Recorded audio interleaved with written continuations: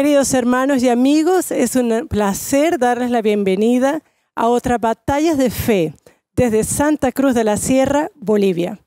Y con nosotros se encuentra el Pastor Walter Veith, el principal orador y director del ministerio Clash of Minds, o Choque de Mentes, y nos acompaña desde Sudáfrica. Good evening, dear friends and brothers and sisters. Welcome to Batallas de Fe. It is a privilege to give you this warm welcome from Santa Cruz de la Sierra, Bolivia. And this evening we have a very special guest. We're talking about Pastor Walter Veith, who is the main speaker and director of the ministry Clash of Minds. And he's with us right from South Africa. Welcome, Pastor Veith. Welcome to Bolivia and to Batallas of Faith. Welcome as well, and thank you for having me speak to you all, and my best wishes to you all. Bueno, él también está muy agradecido por la bienvenida y por participar en este evento. Realmente sus mejores deseos están con todos nosotros. Pastor Veith, why we don't begin with prayer for your presentation? Let's do that. Can you lead us into prayer? Por favor, acompáñenos en la oración. Heavenly Father, what a privilege it is to be a worker in your vineyard, and you have called us all to be workers in your vineyard. Please bless this presentation. May your Holy Spirit be amongst us. May angels that excel in strength surround us and guide us into the truth through your fantastic word. In Jesus' name I pray. Amen. Amen. Well, what topic do we have for this evening, Pastor? ¿Cuál será el tema de esta noche? I'm going to talk about cunningly devised fables. El tema de esta noche es fábulas artificiosas. Yes, and it comes from a verse in 2 Peter chapter 1 verse 16 where we read, "For we have not followed cunningly devised fables, when we made known unto you the power and cunning and coming of our Lord Jesus Christ, but were eyewitnesses of his majesty." Y esto viene precisamente de 2 de Pedro 1:16, donde leemos, porque no os hemos dado a conocer el poder y la venida de nuestro Señor Jesucristo, siguiendo fábulas artificiosas, sino como habiendo visto con nuestros propios ojos su majestad. So what the disciple is saying here is that what they believed was not a fable, but a fact on a firm foundation based on the word. Y aquí lo que el discípulo está diciendo es que él no ha seguido una fábula artificiosa, sino un hecho sólido y que está cimentado en la palabra de Dios. And they were witnesses, so they stand by this truth though the heavens fall. Y ellos fueron testigos, así que ellos están de parte de esta verdad, aunque se desplomen los cielos. Now, when we look at the Word of God, it has always been surrounded by battles of faith. Ahora, cuando nosotros vemos la palabra de Dios, vemos que siempre ha estado rodeada de batallas de fe. Because there is an enemy of truth that does not want us to know truth, let alone live according to the truth. ¿Por qué? Porque hay un enemigo de la verdad que no desea que nosotros conozcamos esa verdad. Y no solamente eso, sino que no vivamos de acuerdo a esa verdad. And every inch of discovery is a battle and a march. Y cada pulgada de descubrimiento es una batalla y una marcha. So in this presentation, I want to take you through a little walk through history. Así que durante esta presentación quiero llevarlos a través de un pequeño paseo a lo largo de la historia. To show how truth was discovered and unearthed. Para que así podamos ver cómo las verdades fueron descubiertas, fueron mostradas. and what battles those had to face that unearthed the truth. ¿Y cuáles batallas tuvieron que enfrentar aquellos quienes descubrieron estas verdades? And then I want to ask the question, have things changed so that we do not have a battle anymore? Y luego quiero hacer la pregunta, ¿será que las cosas han cambiado para que nosotros no tengamos más batallas? Or are we facing the very final battle that will soon explode upon our world stage? ¿O será que nosotros estamos enfrentando esa última batalla que explotará en la faz de la tierra? In other words, we're going to speak about battles of faith. En otras palabras, vamos a hablar sobre batallas de fe. So let's jump right in. Así que vamos a comenzar justo allí. I first want to make the point that truth is progressive. Primeramente, quiero dejar en claro un punto, y es que la verdad es progresiva. And when Martin Luther discovered the truths of the Bible, Y cuando Martín Lutero descubrió las verdades de la Biblia, he realized that they were in conflict with the system that the church had erected. él se dio cuenta que estas verdades estaban en conflicto con la iglesia que se encontraba en ese momento. So he wrote in 1520, just 3 years after the start of the Reformation, Así que él escribió en el año 1520, 3 años después del inicio de la Reforma Protestante. he wrote upon the Babylonian captivity of the church. Él escribió sobre la cautividad babilónica de la iglesia.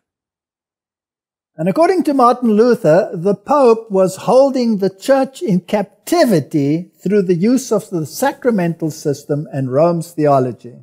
Y de acuerdo a Lutero, el Papa estaba manteniendo en cautividad a la iglesia a través del uso del sistema sacramental y la teología de Roma. You see, the church had erected a creed. Verán ustedes, la iglesia había erigido un credo. And this was based on tradition, where they introduced sacramental systems and a theology that was at variance with the Word of God. Y esto estaba basado en un conjunto de ritos, de tradiciones, en los cuales se incluían precisamente el sistema sacramental y aquella teología que estaba divorciada de la palabra de Dios. So the Word of God came into conflict with a creed. Así que la palabra de Dios entra en conflicto con el credo. But we have to look at history and see that even Protestant denominations can be locked into a creed eventually. Pero también tenemos que ver que a lo largo de la historia, a lo largo del protestantismo, denominaciones pueden también encerrarse en un credo. One of the great discoveries of the Reformation was sola scriptura, the Word of God and the Word of God alone. Uno de los grandes descubrimientos de la Reforma Protestante fue sola Escritura, solo y solo la Biblia. And the trouble is that sola scriptura comes into conflict with creeds and views. Y la verdad es que sola Escritura entra en conflicto con credos y con puntos de vistas. So let's jump into history and see what happened. Así que vamos a entrar en la historia y vamos a ver qué ocurrió. In 1517, Martin Luther questioned indulgences and nailed his problem against the church door at Wittenberg. En 1517, Lutero cuestiona el asunto de indulgencias y él clava sus tesis a las puertas de la iglesia, de esta abadía. This started the conflict. Esto inició el conflicto. Then they discovered the truths, some of the central truths in the Bible. Y luego ellos empezaron a descubrir verdades centrales en la Biblia. And eventually Martin Luther was in exile at the Wartburg. Y eventualmente Martín Lutero estuvo en exilio en Wartburg. He had discovered tremendous truths, sola Christus, in Christ and Christ alone. Él había descubierto grandes verdades como solo Cristo, solo en Cristo. He discovered righteousness by faith. Él descubrió la justificación por la fe. And that you cannot be saved by any other means than by Jesus Christ alone. Y que usted no podía ser salvo por ningún otro medio, sino solamente a través de Jesucristo. But there were many other truths still hidden in the sola scriptura. Pero habían aún muchas otras verdades escondidas en esa sola escritura. Now, one of the colleagues of Martin Luther was the dean of the university at Wittenberg. Ahora, uno de los colegas de Martín Lutero fue el decano de la Universidad de Wittenberg. So in a sense, this man was the boss of Martin Luther. Así que, en cierto sentido, este hombre fue el jefe de Martín Lutero. His name was Andreas Bodenstein, and he came from a town called Karlstadt. Y su nombre era Andreas Bodenstein, y él venía del pueblo Karlstadt. So later on, they just called him Karlstadt. Así que, como provenía de ese lugar, más adelante lo llamaron Karlstadt. So while Martin Luther was in exile, así que mientras Martín Lutero se encontraba en exilio, Andreas Bodenstein uncovered, together with his colleagues, more truth out of the Bible. Andreas Bodenstein empezó a descubrir junto a sus colegas más verdades en la Biblia. One of the things he discovered is that we shouldn't have idols in the church. Una de las cosas que él descubrió era que nosotros no debíamos tener ídolos en la iglesia. So he had all the images and statues removed from the churches. Así que él empezó a remover, a quitar todas esas imágenes y estatuas de las iglesias. He also discovered that the law of God was binding. Él también descubrió que la ley de Dios estaba vigente. And he also discovered that sanctification is as important as justification. Y él descubrió que la santificación es tan importante como la justificación. And he also introduced the Mass in both kinds, in the bread and in the wine. Y él también introdujo la comunión a la cena en ambos tipos, es decir, el pan y el vino. And something else too. Y algo más He también. also discovered the Sabbath. Él también descubrió el día de reposo. He wasn't too fussy about whether it was Sunday or Saturday, but he recognized the Sabbath and its importance. Él no estaba todavía muy seguro si era un asunto de sábado o domingo. Sin embargo, él reconocía la importancia del día de reposo. And when Martin Luther came out of exile, y cuando Martín Lutero sale del exilio, he was upset that the changes had taken place so rapidly.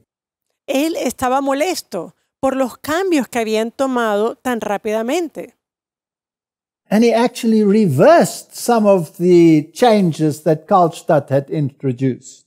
Y él de hecho revirtió algunos de los cambios que Karlstadt ya había implementado.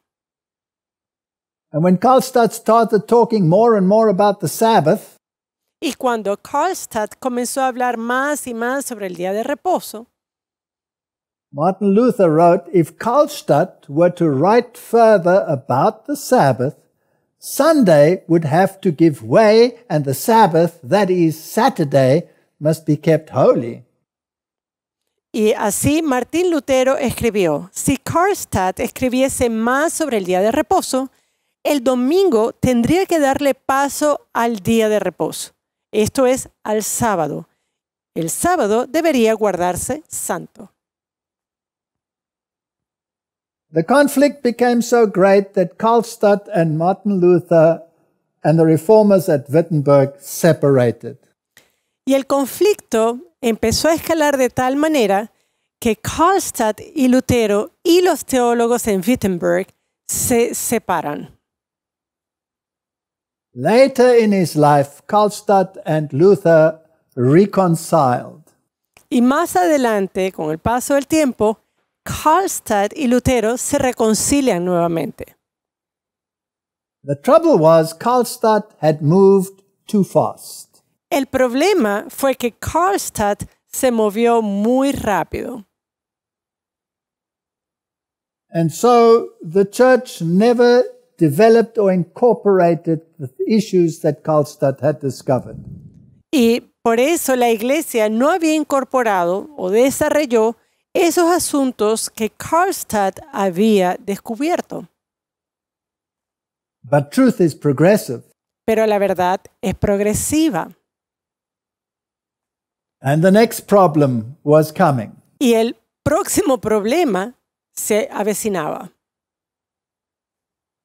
A group studying the Bible discovered adult baptism. Un grupo estudiando las Escrituras descubre el bautismo de adultos. And they discovered baptism by immersion. Y descubren el bautismo por inmersión. And this created a tremendous problem for the church. Y esto creó un tremendo problema para la iglesia. The man who was responsible for introducing this doctrine was a man by the name of Balthasar Hubmeier of Waldhut. So he came from a town called Waldhut. Y el hombre responsable por esta situación, el que descubrió estas cosas, fue Balthasar Hubmeier de Waldhut. Él venía del pueblo Waldhut. Now let me explain the problem. Ahora, déjeme explicarle el problema. You see, the church in the Middle Ages believed that the church, together with the state, was to rule as a collective unit. Ahora, la iglesia durante la Edad Media había pregonado que la iglesia conjuntamente con el Estado iban a gobernar,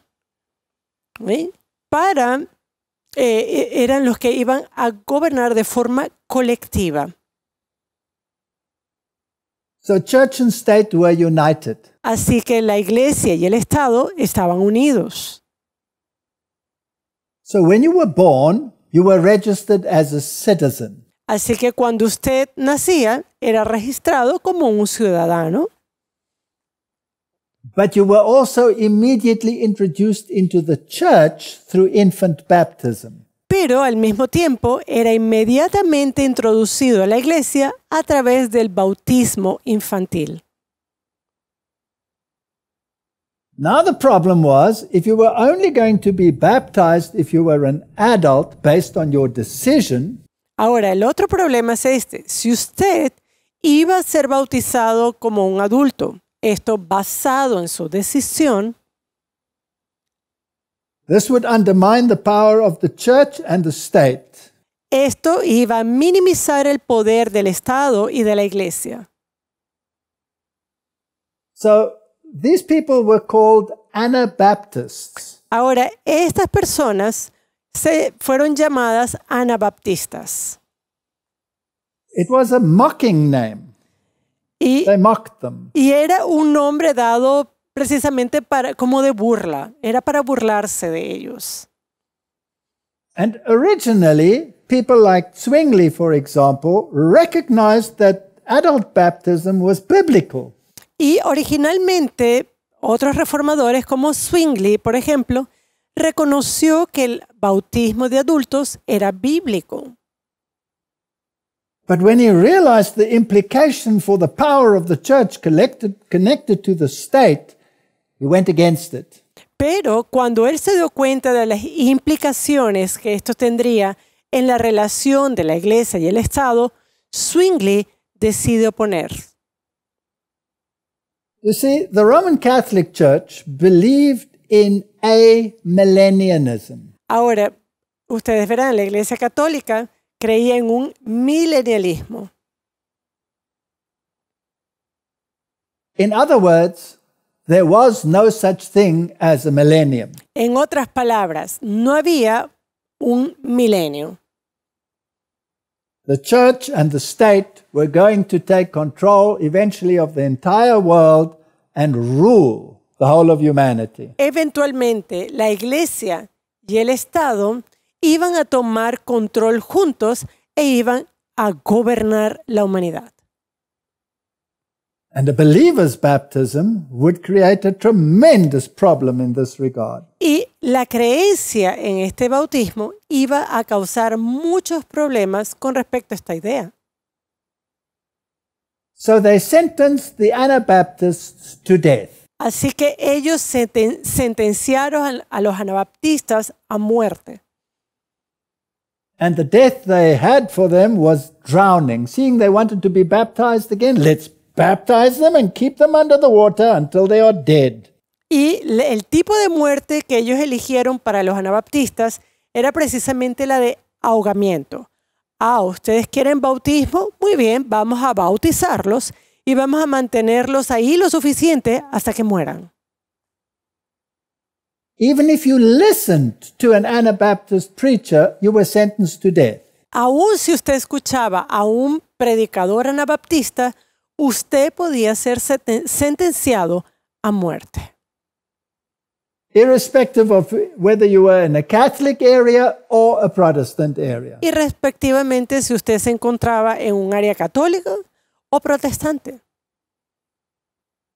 Now, did these people, when it came to adult baptism, teach a cunningly devised fable, or was it based on a biblical principle? Ahora, ¿será que estas personas, cuando estaban enseñando el bautismo de adultos, será que ellos enseñaron una fábula artificiosa o estaban enseñando una verdad bíblica? It was based on truth, but it clashed with the creed.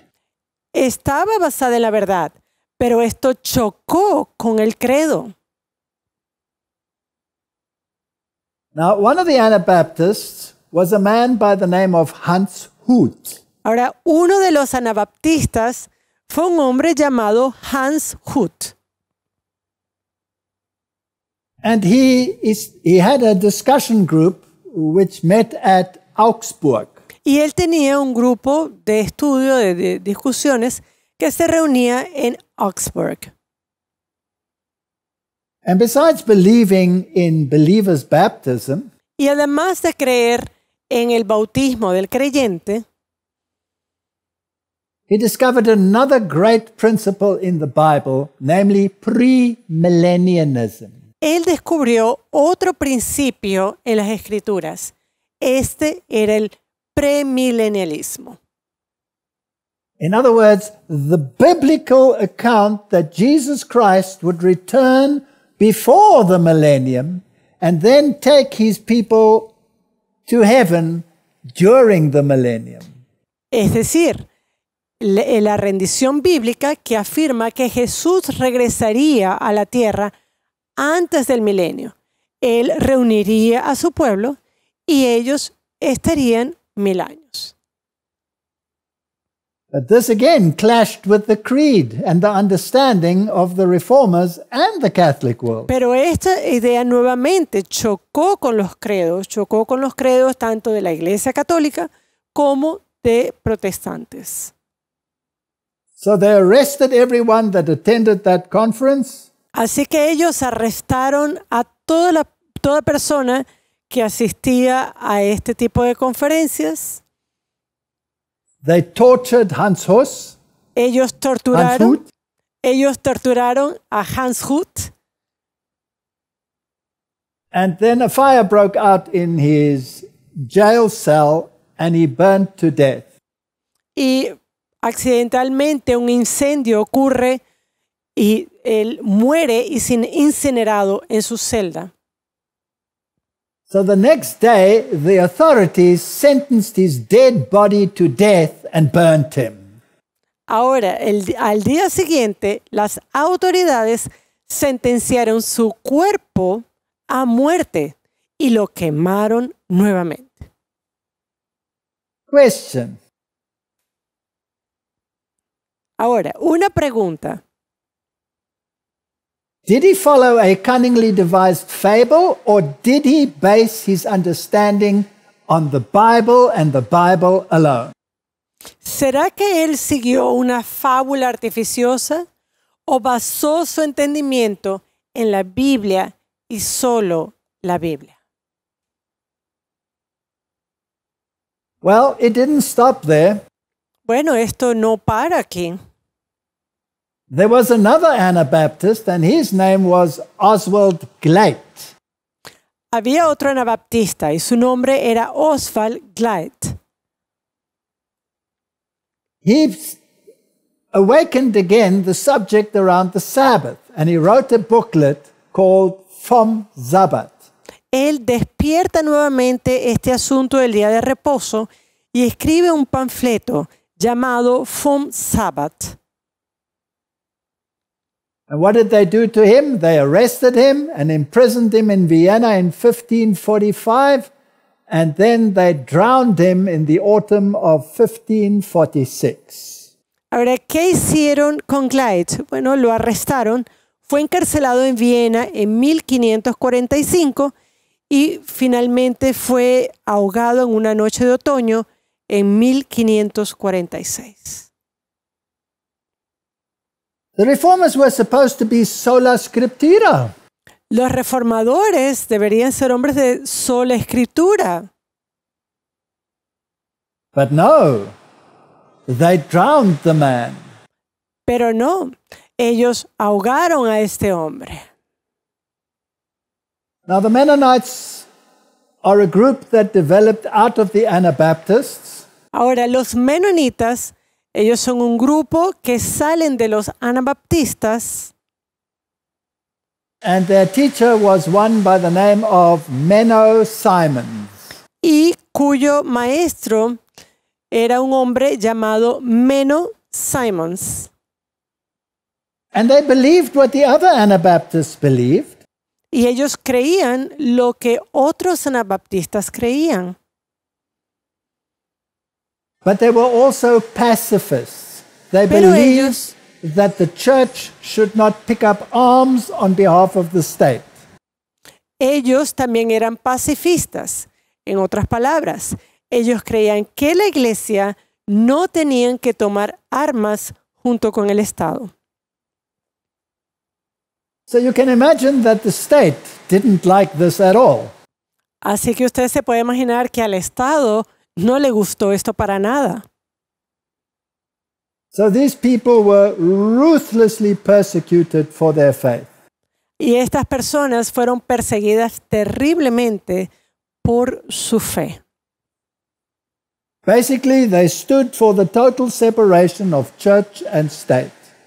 Básicamente, ellos estaban a favor de una separación completa entre iglesia y Estado.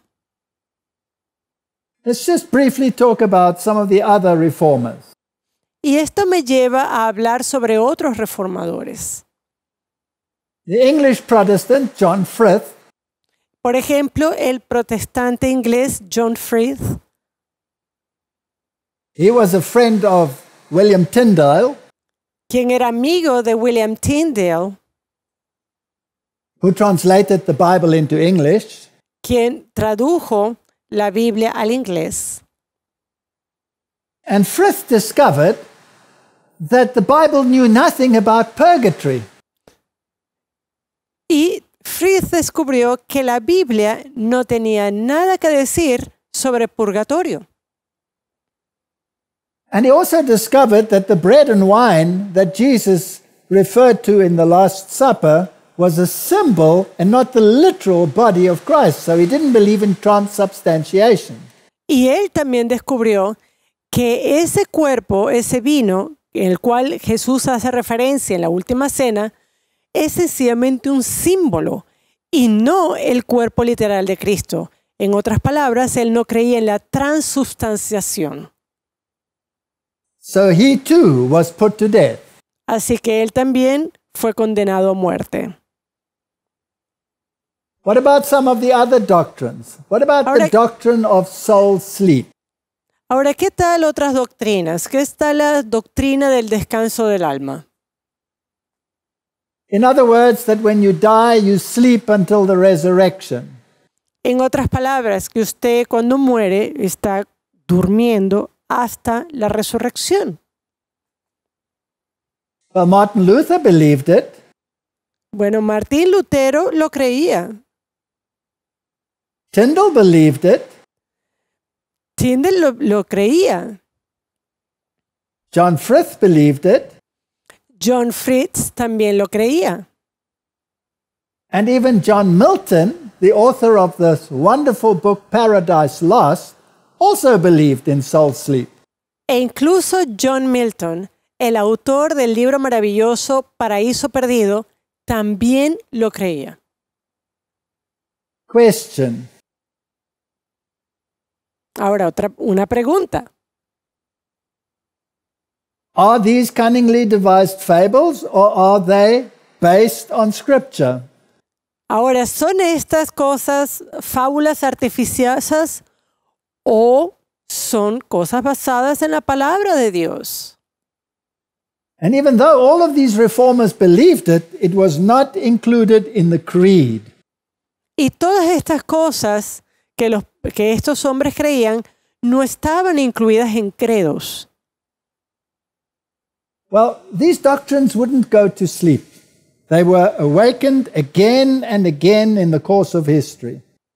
Ahora, estas doctrinas no pasarían sencillamente al descanso.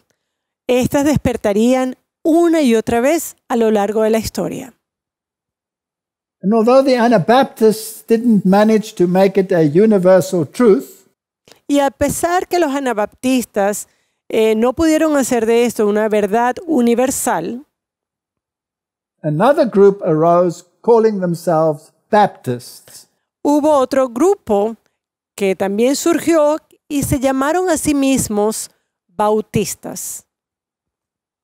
And a man by the name of John Smythe is the first one to be actually called a Baptist in his church in Amsterdam in 1609. Y de hecho, un caballero, John Smythe, es el que ha sido reconocido como el primero en que se llamó bautista.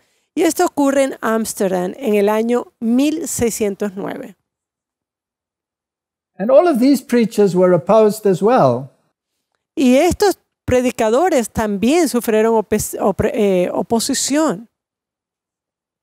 Let's take the experience of John Bunyan. He was a Baptist.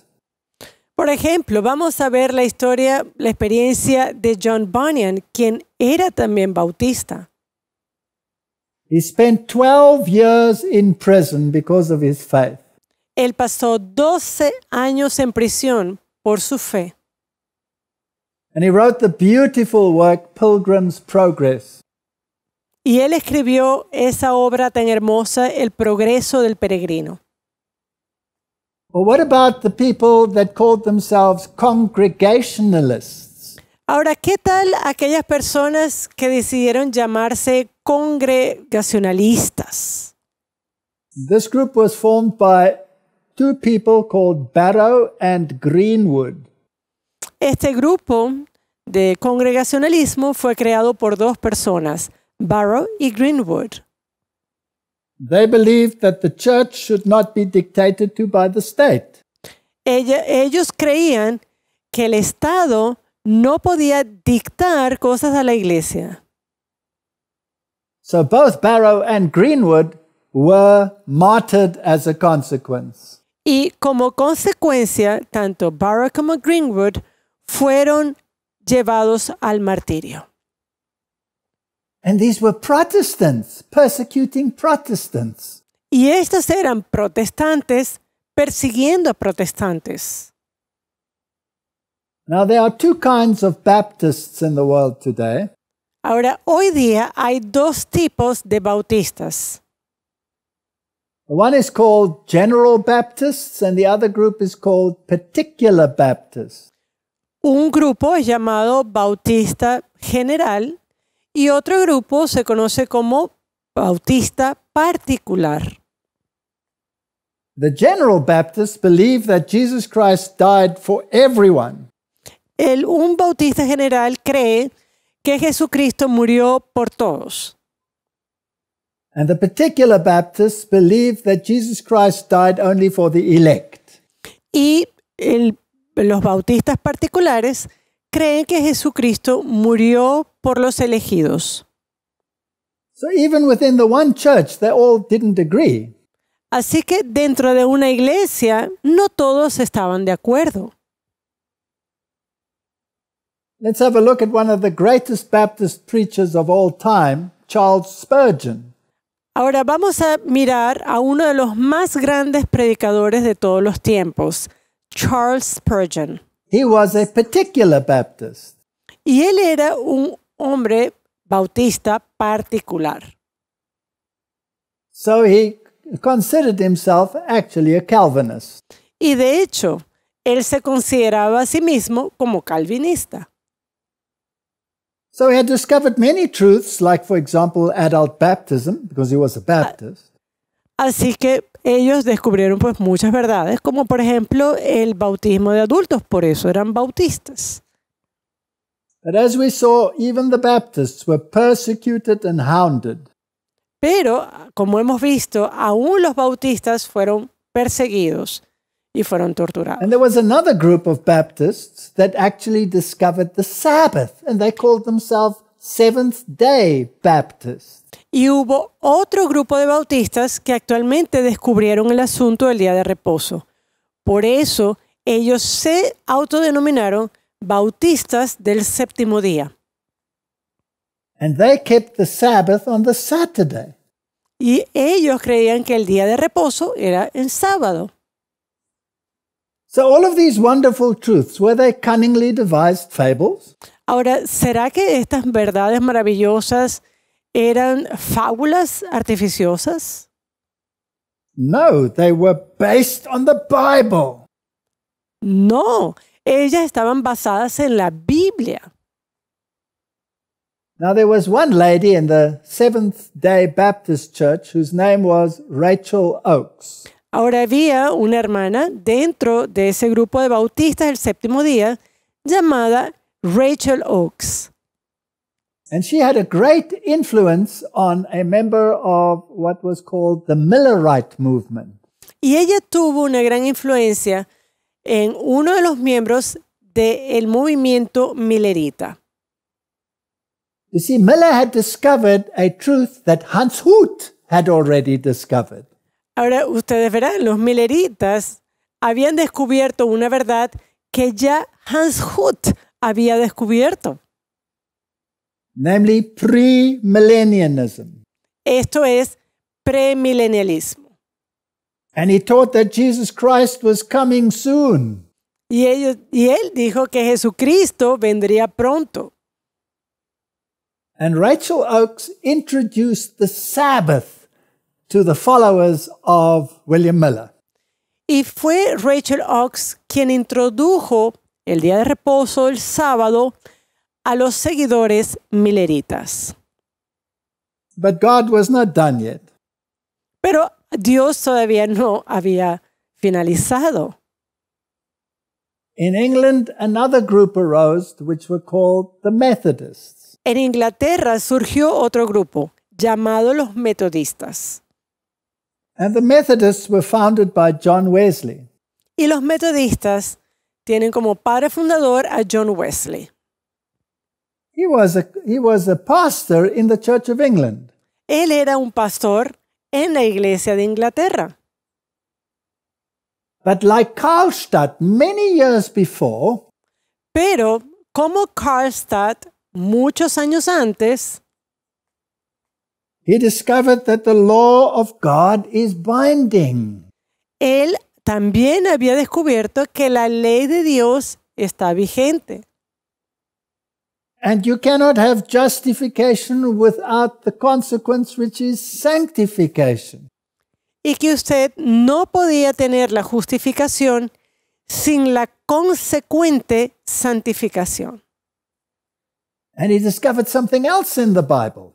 Y él descubrió algo más en la Biblia. He discovered temperance in the Bible. Él descubre la temperancia en la Biblia. The body is the temple of God, and you should treat it as such. Que nuestro cuerpo es el templo de Dios y que usted debería tratarlo de tal forma. So was he popular?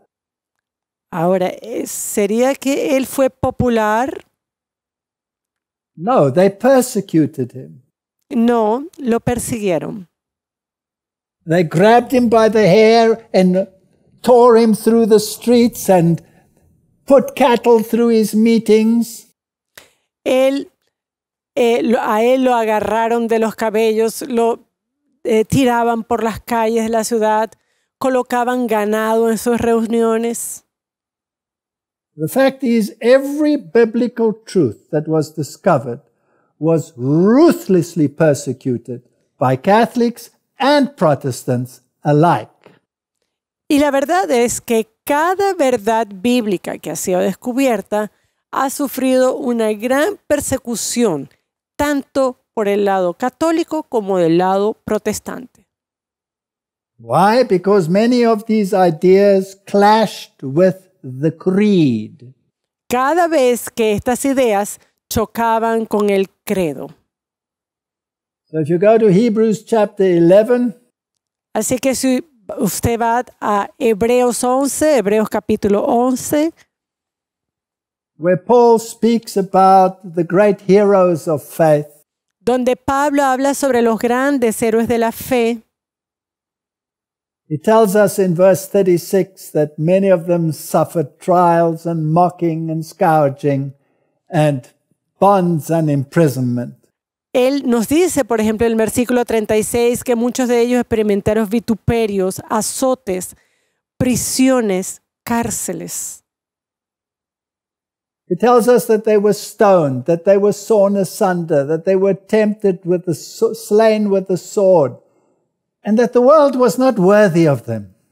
Y nos dice que ellos fueron apedreados, que fueron aserrados, que fueron puestos a prueba, muertos a filo de espada, pero que el mundo no era digno de ellos. In other words, when you discover biblical truth, you will be persecuted. En otras palabras, cuando usted descubre verdad bíblica, usted será perseguido. Now let's move into more modern history. Ahora vamos a entrar en una historia más moderna.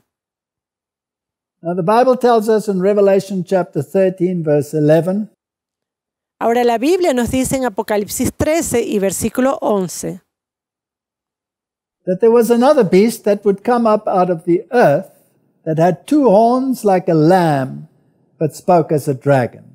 que había otra bestia que subía de la tierra, que tenía dos cuernos semejantes a los de un cordero, pero que hablaba como dragón.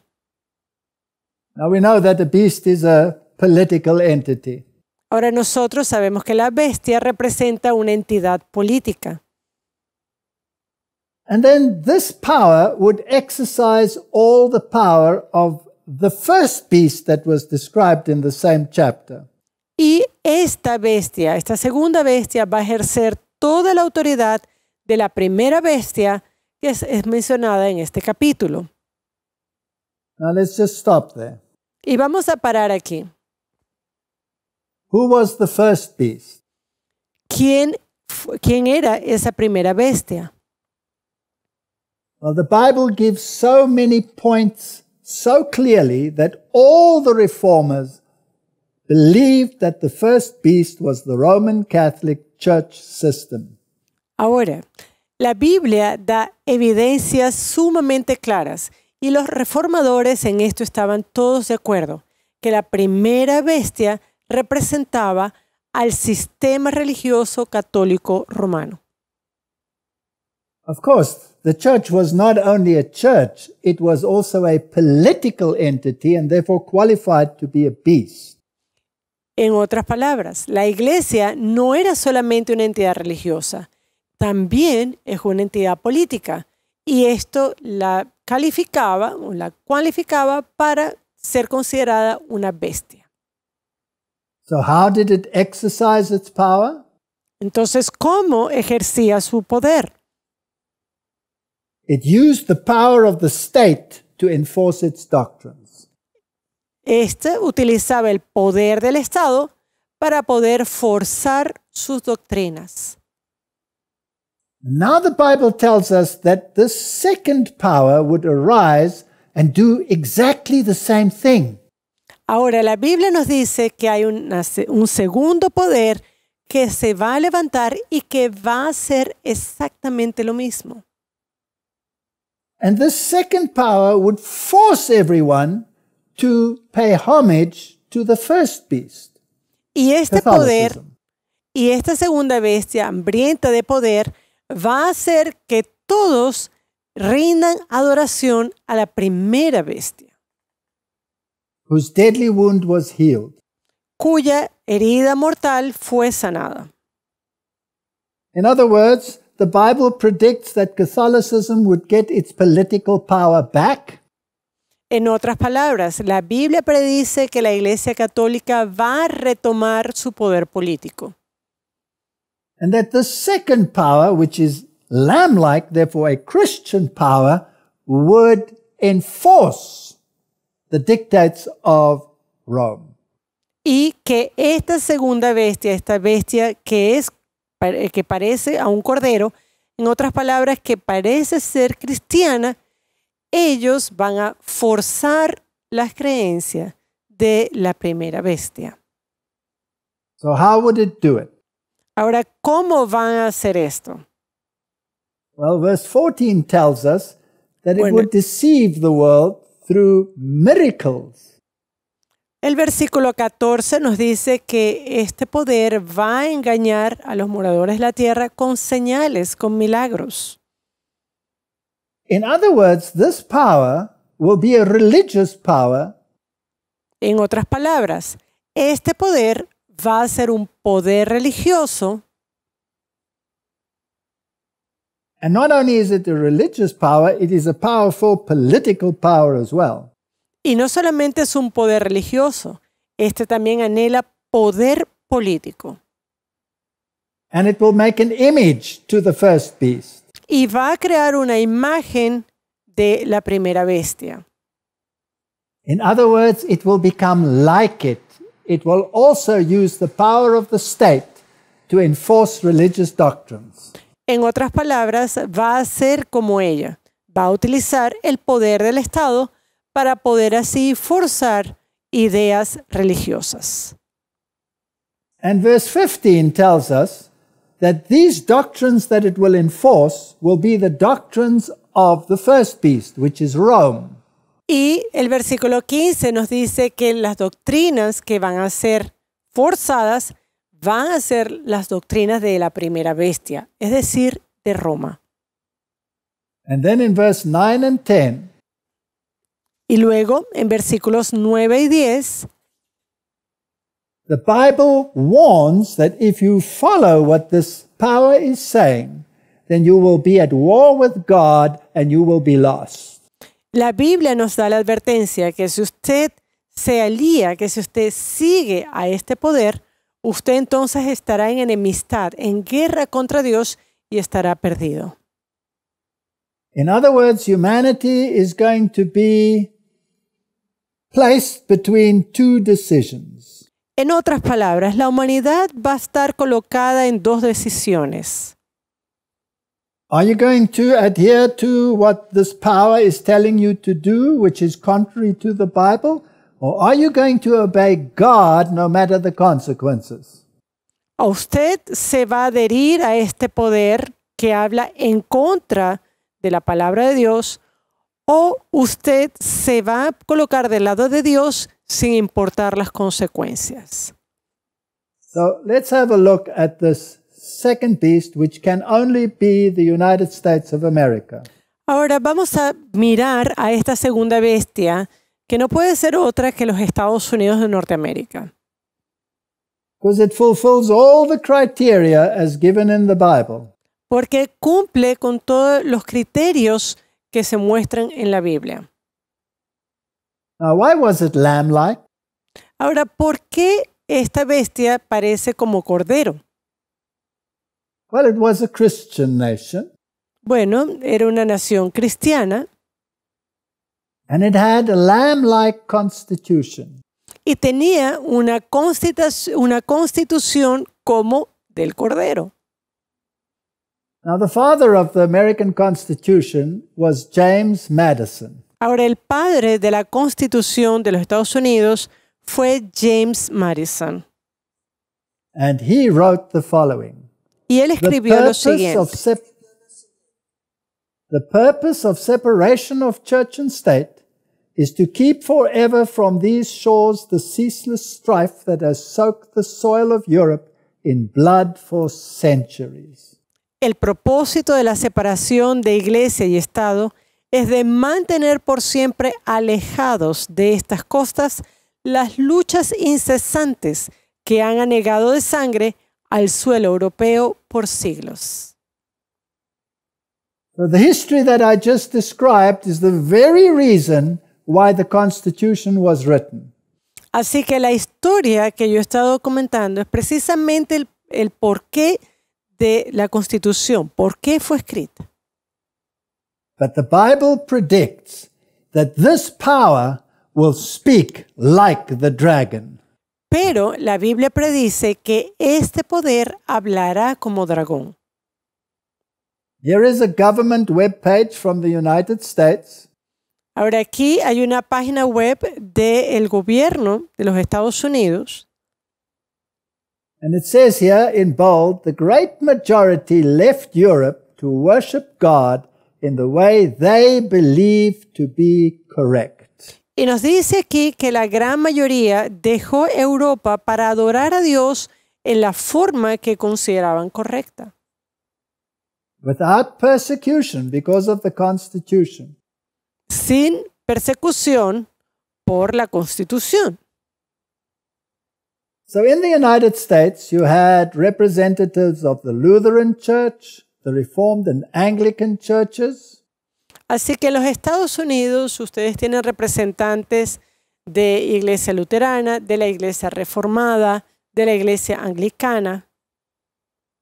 But you had also representatives of all these other groups that we discussed, like the Mennonites. Pero usted también tiene representantes de todos estos grupos que de los cuales hemos hablado. Por ejemplo, los menonitas. The largest churches in the United States are the Baptists and the Methodists. Las iglesias más grandes de los Estados Unidos son las iglesias metodistas y la iglesia bautista. But what about all the other truths? Entonces, ¿qué tal sobre las otras grandes verdades? So the Reformation had discovered sola scriptura.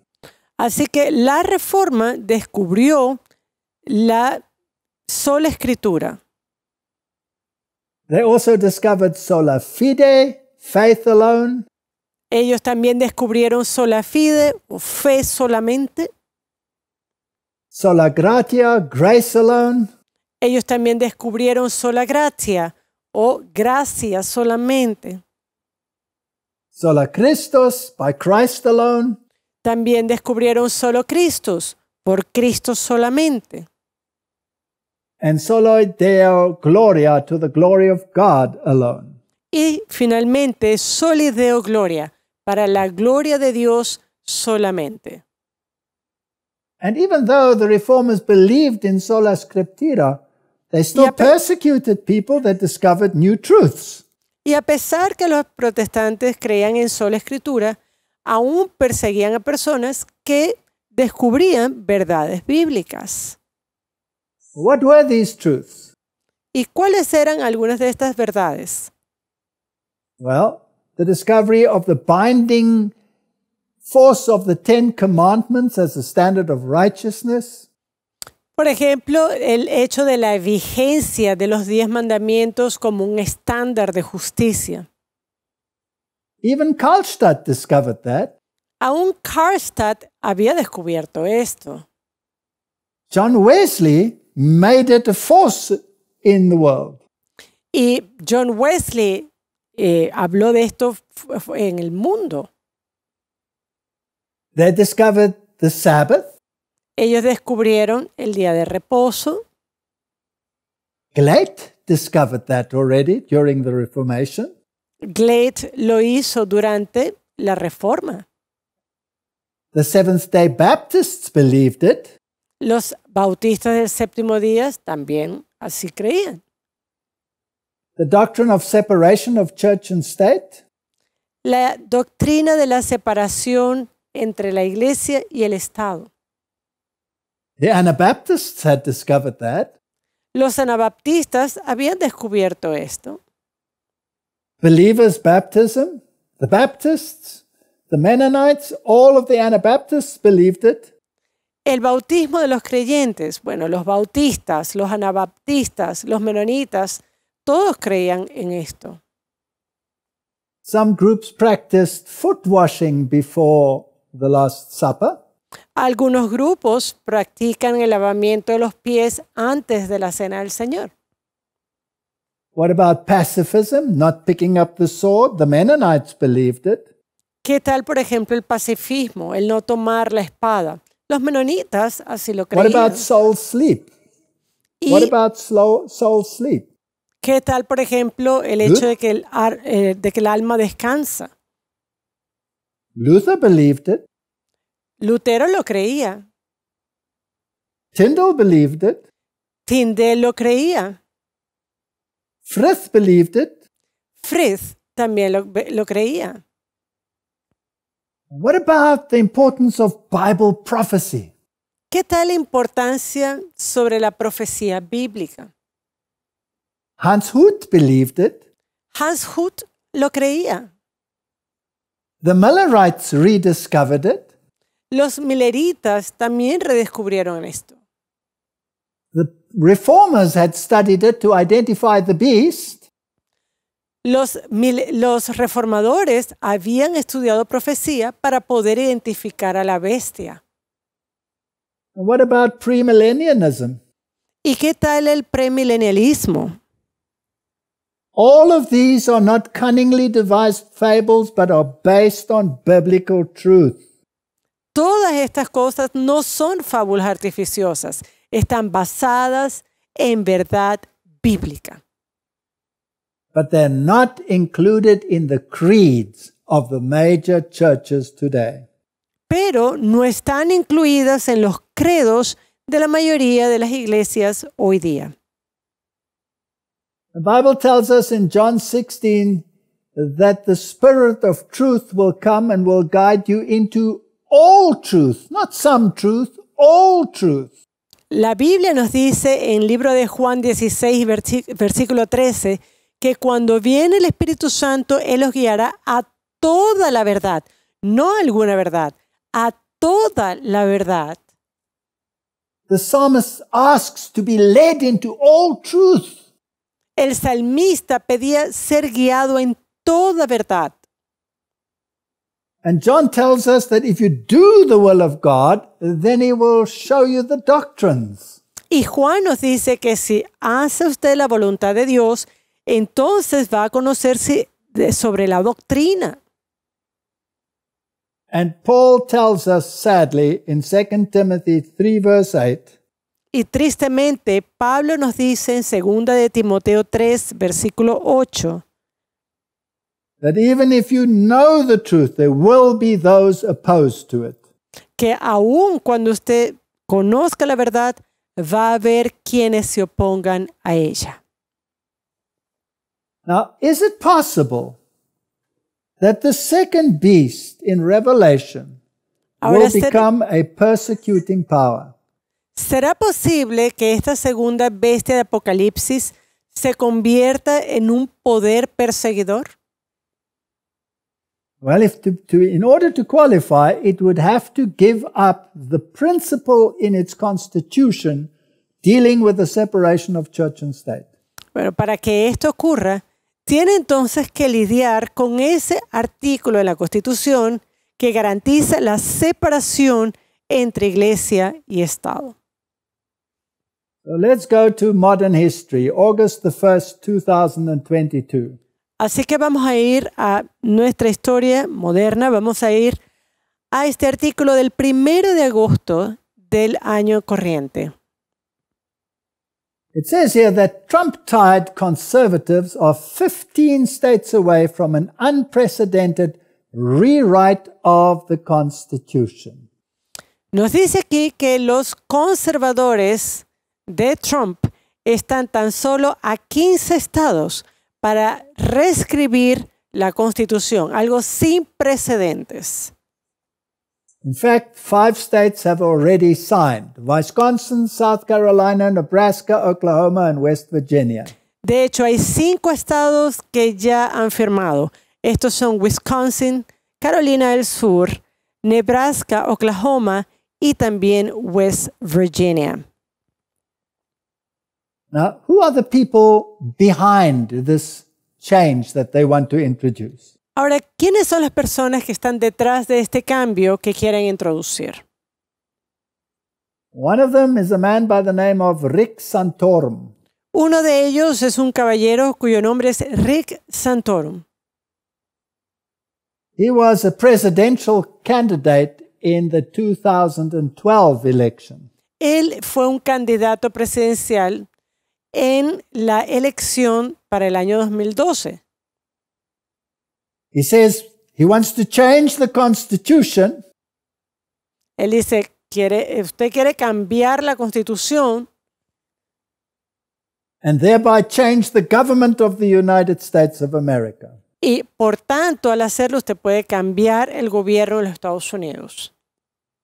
He says it's like taking a hand grenade and throwing it at Washington and bringing about that change. Y él ilustra esto como tomar una granada, tirarla en Washington y traer el cambio.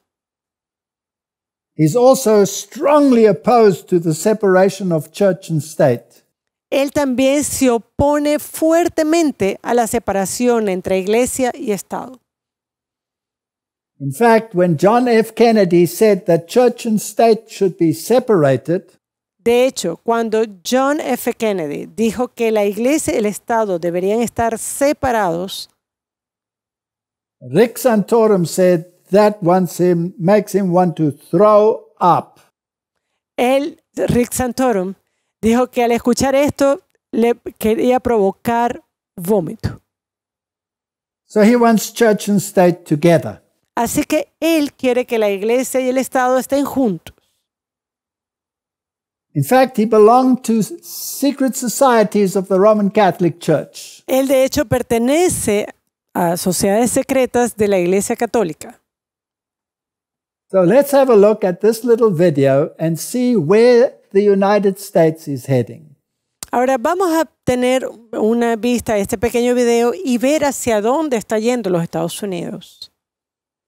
One of the strangest things about January the 6th for a lot of Americans was how many people in the pro-Trump crowd advertised their religious faith. Flags that read, "Jesus is my savior, Trump is my president."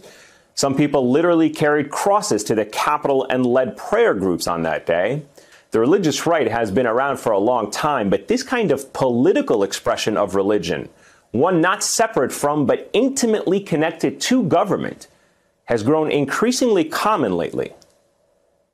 We need to be the party of nationalism, and I'm a Christian and I say it proudly. We should be Christian nationalists. As long as we are confident and united, the tyrants we are fighting do not stand a chance, because we are Americans and Americans kneel to God and God alone. The church is supposed to direct the government. The government is not supposed to direct the church. That is not how our founding fathers intended it. And I'm tired of this separation of church and state junk that's not in the Constitution. It was in a stinking letter, and it means nothing like what they say it does. But what exactly is Christian nationalism? According to Christianity Today, it is a mass movement that believes the American nation is defined by being Christian and the government should keep it that way. Some of these faithful are even building patriot churches where parishioners pray that, quote, communism and socialism and transgenderism and homosexuality and abortion will not have their way in this land. And they're getting elevated in Republican politics, like Doug Mastriano, the GOP nominee for Pennsylvania governor. Now, Mastriano is taking heat for his close relationship with Andrew Torba, the CEO of the right-wing social media site Gab, who this week renewed his calls for an exclusively Christian nationalist conservative movement. So, no, we don't want people who are atheists. We don't want people who are Jewish. This is an explicitly Christian movement because this is an explicitly Christian country.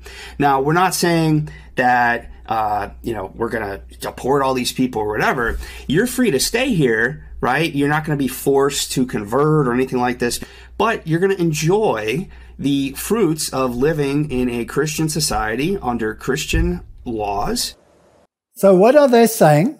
Ahora, ¿qué es lo que están diciendo? They want to bring church and state together. Ellos quieren traer a iglesia y Estado juntos. And they want to create a country governed by Christian laws. Y ellos quieren traer a una nación gobernada con leyes cristianas. But my question is, are these laws biblical laws or are they based on the creeds of the churches? Ahora mi pregunta es, ¿será que estas leyes están basadas en leyes bíblicas o están basadas en credos de las iglesias? So what if people discovered truths that are contrary to the creeds? Ahora, ¿qué tal si la gente descubre que hay algo contrario al credo? Those people would then become enemies of this new relationship of church and state. Bueno, ciertamente esas personas se convertirían en enemigos de esta nueva relación existente entre iglesia y Estado. Now the Pope had just held meetings in Kazakhstan between 13 and 15 September of this year. Ahora el Papa va a tener reuniones en Kazajstán entre el 13 y el 15 de diciembre de este año. We stated categorically donde él ha dicho categóricamente that fundamentalists were a scourge and a problem for every creed. Que los fundamentalistas eran una plaga para todo credo. And they were the enemy of fraternity, the joining of all the church groups and religions in a brotherhood. Y que ellos eran enemigos de la fraternidad, es decir, de la unión fraterna entre hermanos. Now, if you are labeled a fundamentalist, according to the dictionary, you believe in the biblical doctrines. Ahora, si usted es etiquetado como un fundamentalista, eso significa que usted cree en doctrina bíblica. So according to the Pope, you then become the enemy of all creeds. Así que, de acuerdo al Papa, al ser fundamentalista, usted se convierte en enemigo de todo credo. But in the United States of America, this movement is very powerful, wanting to unite church and state. Pero en los Estados Unidos, este movimiento de unión entre iglesia y Estado es bastante poderoso. So let's listen how they talk about salt and light joining together. Ahora vamos a ver cómo ellos hablan sobre unir la sal y la luz. that you vote for Sherry Clements. She is going to do everything she can to be salt and light in this arena and try to get this district on the right track. Christians have always been involved as salt and light influencing government in some of our most critical hours. We're supposed to be moving out here rather than backing up and saying, we should be involved with politics. We should be involved with everything. That's what salt and light is. It gets involved with everything. We must be engaged in reforming the 7 mountains of the culture, not just affect what is inside the church. 2022 is the battles we're going to win in order to recover ground that was taken. And in doing so, the church is going to come to a new, dare I say, militant level of maturity. We're taking our government back. We're going to run for school board. We're going to run for PTA. We're going to run for city council. We're going to run for county board of supervisors.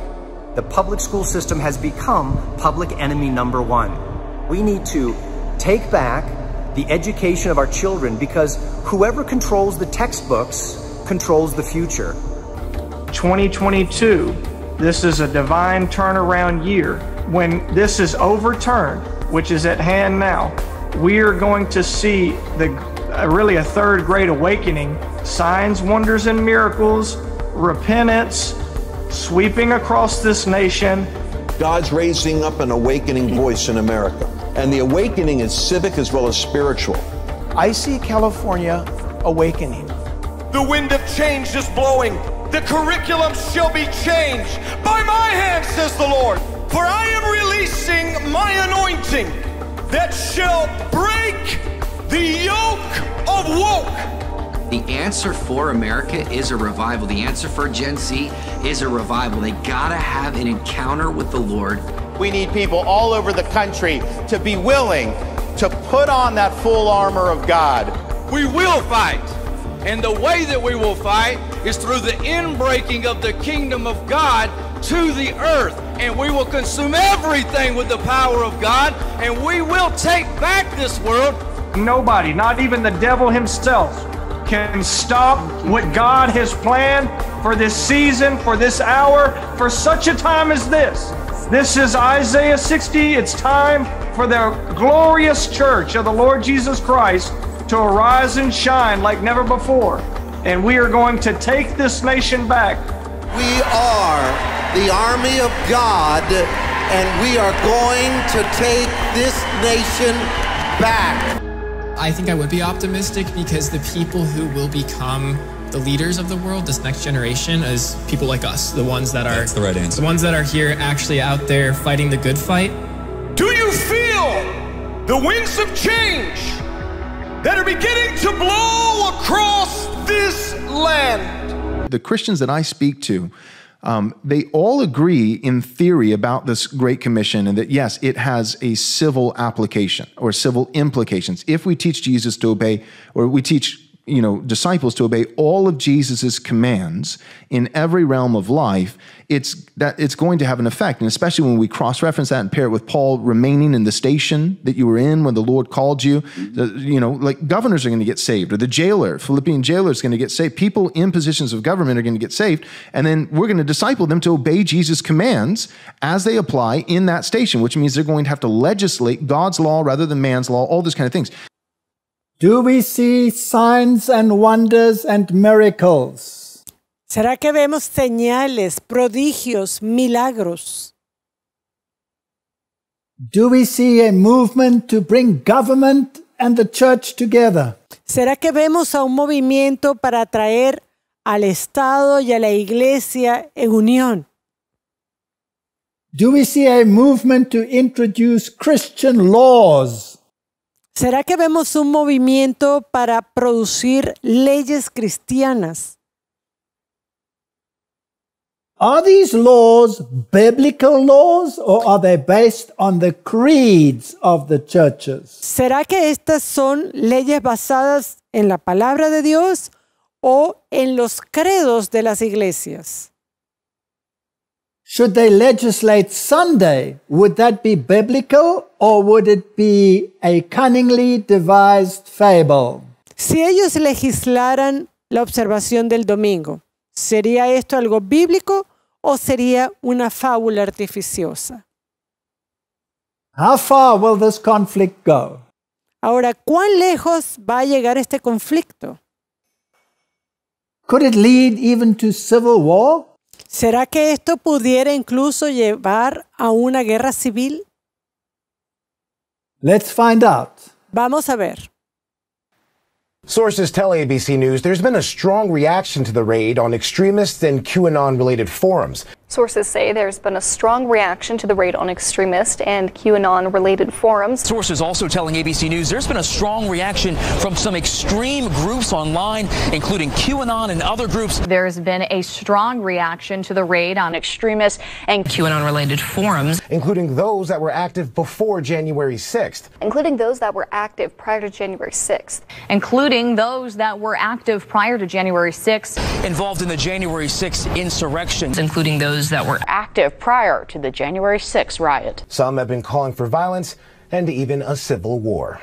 Some of them include calls for violence and even a civil war. Some of them include calls for violence in online forums and even civil war. This was the top comment on the search on the pro-Trump site The Donald last night.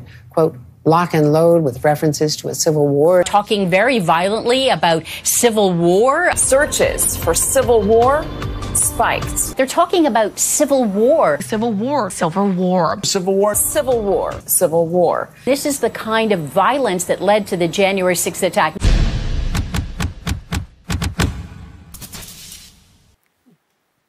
They're talking about civil war. Ellos están hablando de guerra civil. A top retired general from the United States of America, un militar retirado, jubilado de los Estados Unidos, just stated that that civil war could break out as soon as 2024. Dijo que la guerra civil podría estallar en el año 2024. In other words, what they want is for the church and the state to unite in time for the next general election. Ellos lo que quieren es tratar de unir iglesia y Estado en tiempo para las elecciones. Now, the document that the Pope wrote, which is called Fratelli Tutti, ahora el documento que escribió el Papa, llamado Fratelli Tutti, which is on fraternity and social friendship, que tiene que ver con fraternidad y con amistad social, was just universally ratified and accepted at Kazakhstan this very month. Fue ratificado y fue aceptado este mes. And the Bible tells us that when these end-time events begin, y la Biblia nos dice que cuando estos eventos del tiempo del fin comienzan a suceder, Satan will present himself as an angel of light. Satanás se presentará a sí mismo como un ángel de luz. In fact, that's what it tells us in 2 Corinthians 11, chapter 11, verse 14. De hecho, esto es precisamente lo que nos dice en el libro de 2 de Corintios 11, versículo 14.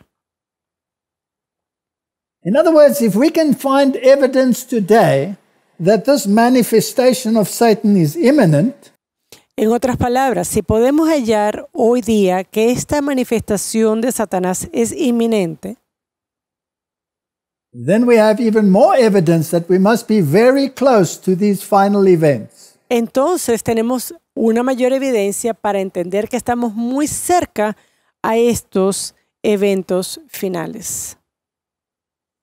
Well, the great prophet of the New Age movement, Alice A. Bailey, ahora la gran profetisa del movimiento Nueva Era, Alice Bailey, who is actually, their organization is affiliated with the United Nations. Y de hecho, esta organización está afiliada a las Naciones Unidas. Predicted that the manifestation of these powers would take place in 2025. Ella predice que la manifestación de estos eventos va a tener lugar en el año 2025. So in other words, the occult world believes that satanic powers will manifest themselves, of course, as angels of light.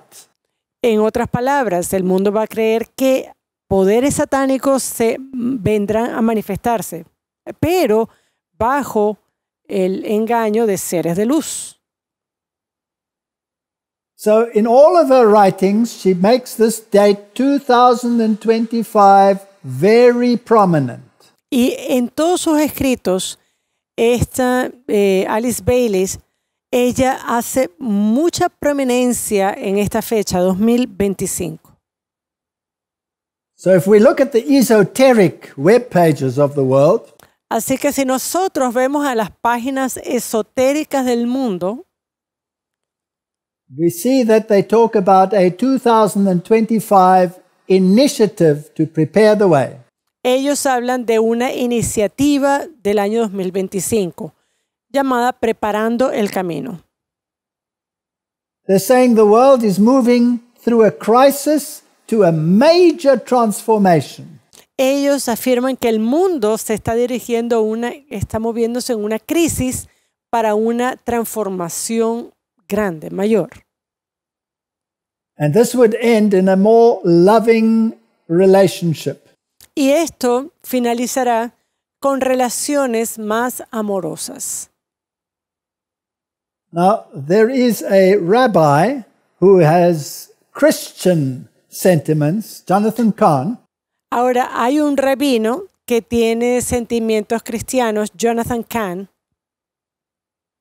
who wrote a book recently about the return of the gods. Que escribió un libro recientemente sobre el regreso de los dioses. And he states that these gods are nothing other than demons because the United States has rejected the precincts of Christianity. Y él dice que estos dioses son demonios porque los Estados Unidos han rechazado los preceptos del cristianismo. So the solution to this problem is to make the whole of America return to Christian values. Así que la solución que se presenta para todo esto es tratar de llevar a los Estados Unidos de vuelta a los valores cristianos. Isn't it interesting that the world is going to a great transformation according to the World Economic Forum? Ahora, ¿no es interesante que de acuerdo al Foro Económico Mundial el mundo está pasando por una gran transformación? And Klaus Schwab said that the pandemic created a narrow window of opportunity to achieve this. Y de hecho, Klaus Schwab, que es el director del Foro Económico Mundial, dice que la pandemia ha creado una ventana estrecha para poder alcanzar esto. So he called it a time for a great reset. Y él lo llama un tiempo para un gran reseteo. There's another organization that has the year 2025 in its webpage, Planetary Light. Aquí hay otra organización que tiene también el año 2025 en su página web. Se llama Planetary Light o Luz Planetaria. So the world on the one hand is expecting the manifestation of spiritual forces. Así que el mundo, por un lado, está esperando la manifestación de fuerzas espirituales. The world is going through a crisis and a great reset.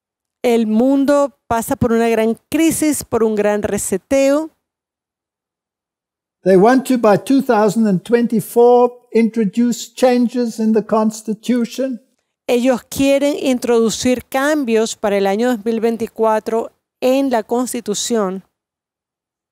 And the time frame seems to be 2024 and 2025, even according to this webpage. Y el marco de tiempo parece estar entre 2024 y 2025, incluso de acuerdo a esta última página web. My brothers and sisters, the world is moving towards a climax. Mis queridos hermanos, hermanas, el mundo se está moviendo hacia un punto clímax.